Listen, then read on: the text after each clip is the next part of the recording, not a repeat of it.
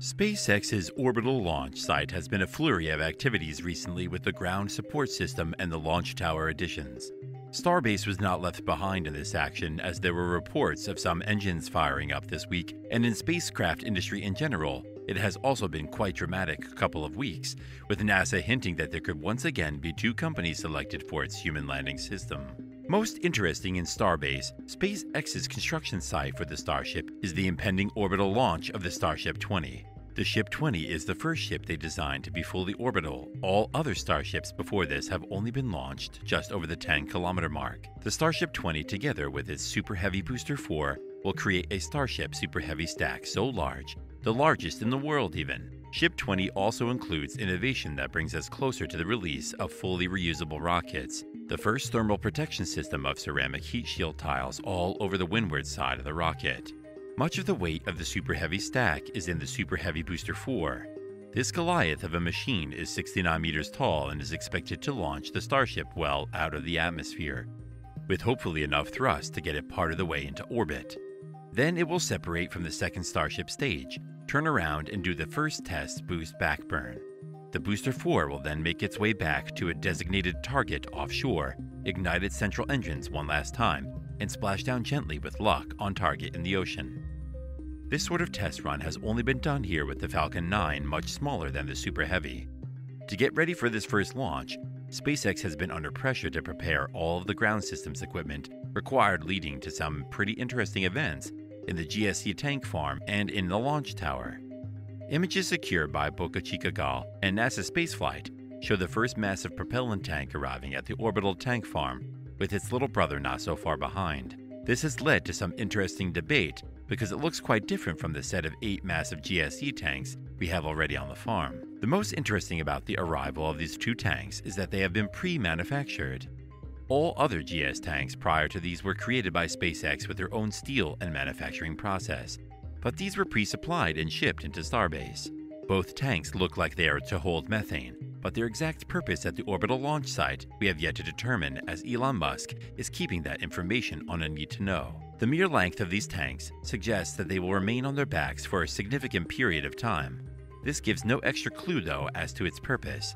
Are they simply extra storage tanks for methane, or are they part of an intermediate holding tank to enable rapid detanking? Following these deliveries, we see SpaceX roll out the cryo shells number 7 and 8, the last two remaining shells for the GSE tank farm, days between each other. A few hours after their delivery, cranes were attached and they were lifted into the air and brought down over their respective methane and liquid nitrogen tanks. With these tanks in place and ready, we inch closer to Stage 0, the actual launch of Starship 20, assuming FAA gives its approval. Musk is confident, though, that if all goes well as it currently is, the first orbital launch could happen as early as November. Mechazilla, the orbital launch tower itself, is not left out of all the exciting new happenings.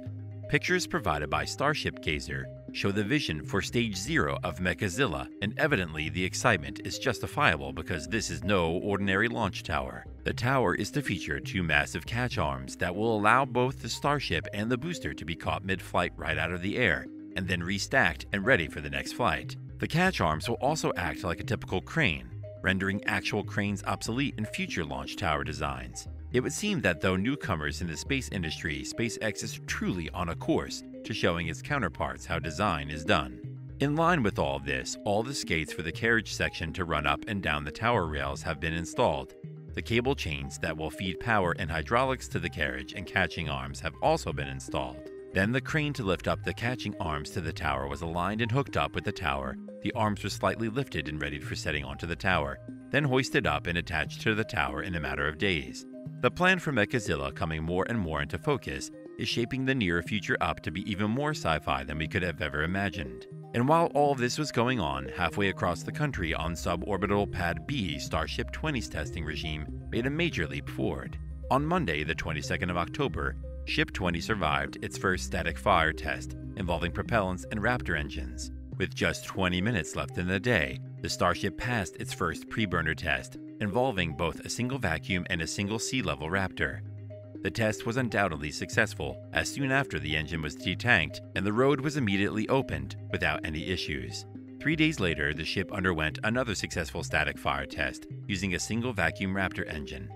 the video of which was posted on SpaceX's official Twitter page. And though there was some effect to the ship as some of the heat tiles were noticeably missing, this is not a major issue for the orbital launch, as Elon Musk stated that they expect some tiles to shake loose during the static fires, in reply to a question directed to him on Twitter. This is one of the many benefits of SpaceX's choice of stainless steel for the ship's body. A few missing heat tiles will not lead to catastrophic failure of the vehicle. And so, as far as the Starship's launch is concerned, it has been good news for SpaceX so far, and fingers crossed, it will continue to be so. In other news, the Senate Appropriations Committee has directed NASA to select another space agency to create an alternative human leader for missions to the moon. This is following protests by Blue Origin, as well as initially Dianetics, when NASA awarded SpaceX with funding for Starship lunar lander. This legal back and forth has been going on now for months, putting progress there on hold. NASA chose SpaceX to lead this project because their proposed solution fits well within the budget provided and met the goal better than the other options. This is not even a shocker considering the success of Elon Musk's other endeavors in comparison with his competitors in different sectors. Evidently, his counterparts in the space industry do not want Musk to have such a wide margin on them like is seen in the EV industry. What is very strange, though, is that the government has instructed NASA to sign 2 companies, but they have not provided the agency with enough funding for 2 separate successful lunar HLS projects. Funding was the core reason for NASA opting for the company for the project initially. Apparently, the Senate does not agree that NASA requires much more funding to have 2 systems running simultaneously. And while the tantrums and protests of Blue Origin were the major cause of all these delays, their company may end up not even being picked for the project. Their proposal did not meet any of the requirements stipulated by NASA, and their budget is not at all feasible considering how low government funding ended up being. And though it is all well and good to protest, one also still has to deliver effective solutions. Besides all that, let us just hope that everything soon unlocks so that SpaceX can continue development and they can select another company. Now, don't get it twisted. Having multiple systems running side by side on this project is a good one.